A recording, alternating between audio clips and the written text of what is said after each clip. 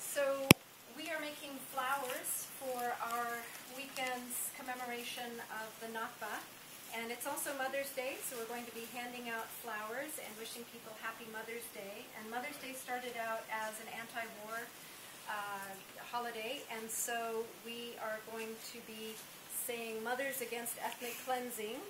And on the other side of this flower it says Free Palestine, and then some websites where people can find out more information.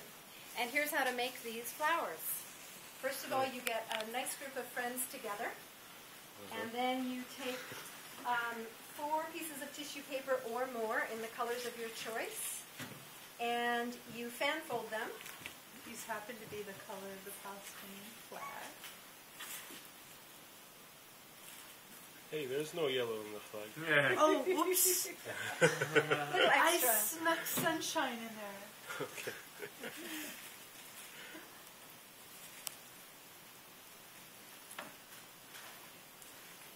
Then you take a pipe cleaner and make the stem around the middle.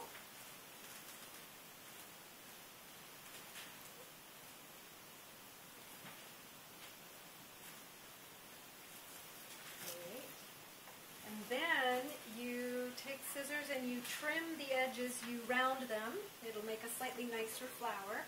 This is an extra step that you don't have to do, but it makes it nicer.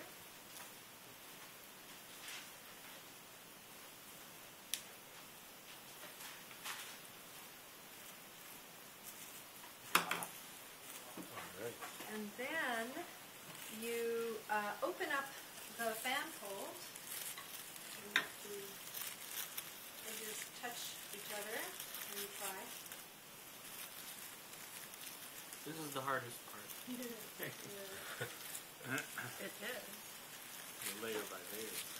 And then you pull up, you separate the tissue paper layer by layer so that you can see the flower taking shape.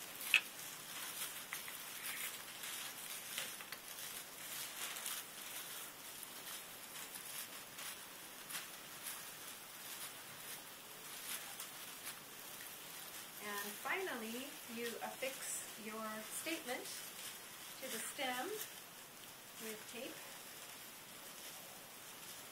or glue stick or whatever works for you.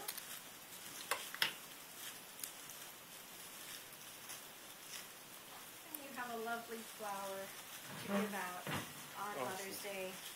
Lovely. I like the one with the flag colors. Yeah, there we go. This one and that one. Pictures in there. Cool.